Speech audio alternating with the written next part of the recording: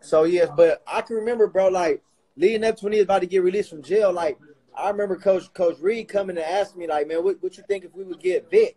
I'm like, Vick, like I grew up loving Vick. I'm like, you can't ask me no Loving question Vick.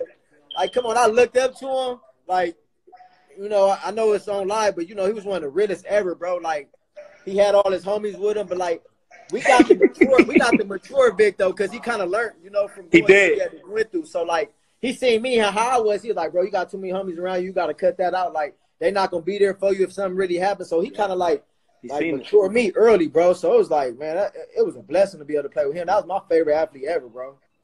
I remember when we first got him, yo. I remember he walked through.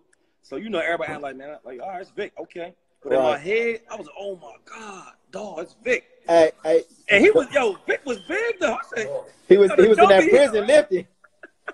Hey, look, one thing about Michael Vick though, if you know what he got on, he gonna have some Air Force Ones on, and a do-rag or a headband. That's him. I remember his first practice. I was like, man, this ain't Michael Vick.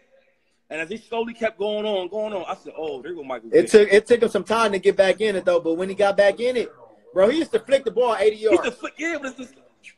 I'm like, bro, how do you throw like that, bro? He like, man, it's effortless, bro. Like, how I run effortless, he throw effortless. Yo, I don't think I never played with a quarterback with an arm like that, bro. And then it's so easy. You know what I'm saying? Like, let me ask you a question, though. You played with Mahomes. What you think about him and Mahomes' arm?